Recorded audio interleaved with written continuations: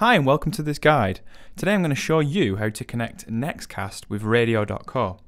NextKast is a great piece of Windows software that you can use to manage your playlists, music and broadcast live to your station on Radio.co. So the first thing that you want to do is head on over to NextKast.com and then go to download. Now you have a few options. You can get NextKast Pro, the standard NextKast, but in this case we'll just go with the NextKast Pro. Now we need to request a demo to get our hands on the software, so what we need to do is fill out our information and then click request. Okay, when we have NextKast installed, we'll head on over to broadcast settings. Now in here we need to input our streaming details to connect to our station.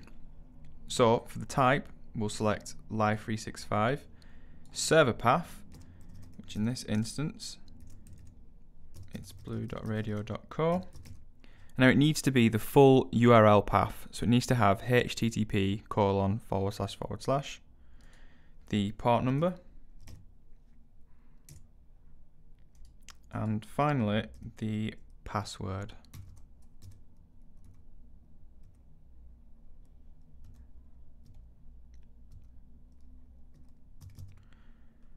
And we can also input our other details like our station name, URL, genre, but we'll just leave that for now.